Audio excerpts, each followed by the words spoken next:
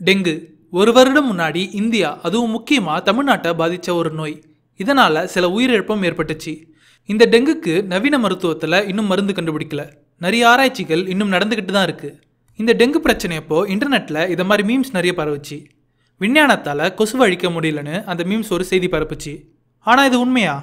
பல இனத்தை ஏற்கனவே அழிச்சிட்டு இப்போவும் அழிச்சிக்கிட்டு இருக்கிற மனிதனால் கொசுவை அழிக்க முடியாதா? உலகத்தில் இருக்கிற எல்லா கொசுக்களை அழிச்சா என்ன ஆகும்?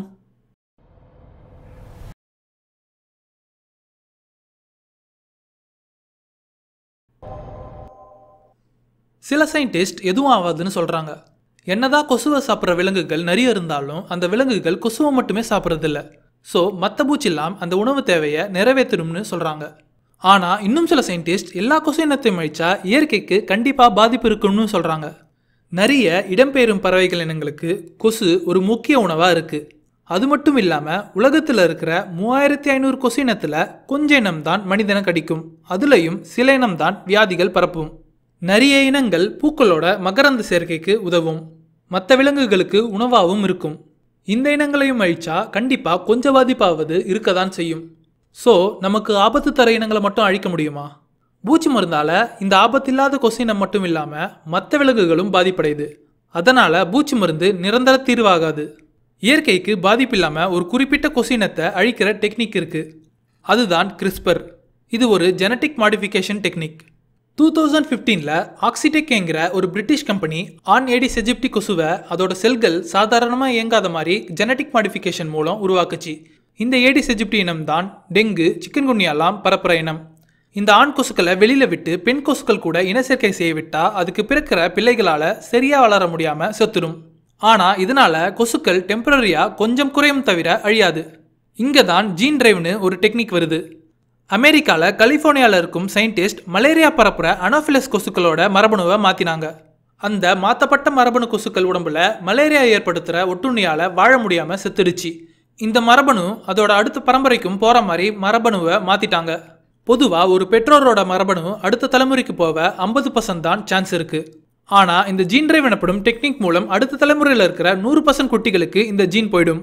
அதே மாதிரி அடுத்த தலைமுறைக்கு பிறக்கும் அடுத்தடுத்த தலைமுறைக்கும் 99.5% இந்த ஜீன் போயிடும். இந்த கொசுவை வெளியில் விட்டால் கொஞ்ச காலத்தில் அந்த கொசு இனத்திலிருந்தே மலேரியாவை விரட்டிடலாம். இந்த டெக்னிக்கால் கொசுக்கள் அழியாது. கொசுக்கள் கடிச்சிக்கிட்டு தான் இருக்கும். ஆனால் வியாதி பரவாது. இது போலவே கொசுவோட மரபணுவை மாற்றி அதுக்கு பிறக்கிற எல்லா குட்டியும் ஆணாக பிறக்கிற மாதிரி செய்யும் ஆராய்ச்சியிலையும் சயின்டிஸ்ட் ஈடுபட்டுன்னு இருக்காங்க. இந்த டெக்னிக்கால் கொஞ்ச காலத்தில் பெண் கொசு இல்லாமல் அந்த இனம் அழிஞ்சிடும்.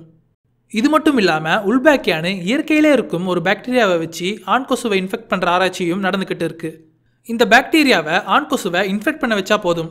அது ஒரு பெண் கொசு கூட இனச்சேர்க்கையில் ஈடுபட்டாலும் கருத்தரிப்பு ஏற்படாது. அது மட்டும் இல்லாமல் இந்த உள்பாக்டியா இருக்கும் கொசுக்கள் உள்ள நோய் பரப்புகிற வைரஸ் இருக்கும் வாய்ப்பு குறைவு. ஸோ இது மூலமும் நோய்கள் கட்டுப்படுத்தப்படலாம். சரி, இவ்வளோ டெக்னிக்ஸ் இருக்கிறப்போ ஏன் இதெல்லாம் இன்னும் யாரும் செயல்படுத்தலை? ஏன்னா இந்த டெக்னிக்ஸ்லாம் இன்னும் ஆராய்ச்சி கட்டத்தில் தான் இருக்குது. சில தனிமைப்பட்ட இடங்களில் இந்த கொசுக்களை விட்டு ஆராய்ச்சி பண்ணிக்கிட்டு தான் இருக்காங்க. இந்த செயலில் இறங்கிட்டா திரும்ப பழைய நிலைமைக்கு போக முடியாது. அதனால் இன்னும் ஆராய்ச்சி தேவைப்படுது. அதுபோல் இப்படி ஒரு விலங்கினத்தையே அழிக்கலாமான்னு எது தரப்பு விவாதமும் இருக்குது. எது எப்படியோ கூடிய சீக்கிரம் இந்த கொசுவால் ஏற்படும் நோயும் உயிரிழப்பும் ஏற்படாமல் இருந்தால் போதும். ஸோ இதுதான் இந்த மீமுக்கு பதில். விஞ்ஞானத்தால் கொசு அழிக்க முடியுமா? நிச்சயமாக முடியும். ஆனால் அதுக்கு பொறுமையும் நிறைய ஆராய்ச்சியும் தேவைப்படும். இது மட்டும் இல்லாமல் டெங்கு சாவை தடுக்க முடியாத விஞ்ஞானம் ராக்கெட் விட்டு என்ன செய்ய போதும்னும் சில மீம்ஸ் பார்க்க முடிஞ்சுது. எப்படி வியாபாரம்னு பேர் வச்சதால மருந்து கடையில் போய் காய்கறி வாங்க முடியாதோ அதுபோல தான் ராக்கெட் சயின்டிஸ்ட்க்கு மருத்துவம் பற்றி தெரியாது.